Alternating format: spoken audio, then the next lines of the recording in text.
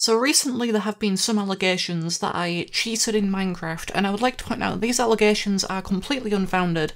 As you can see here, this is the client I've been using to play on multiplayer servers recently, and if I open this, I can show you my mods folder. There's nothing here, so I'm not cheating, right?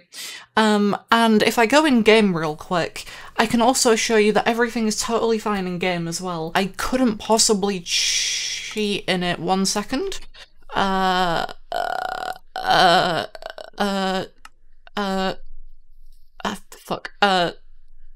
That's not there.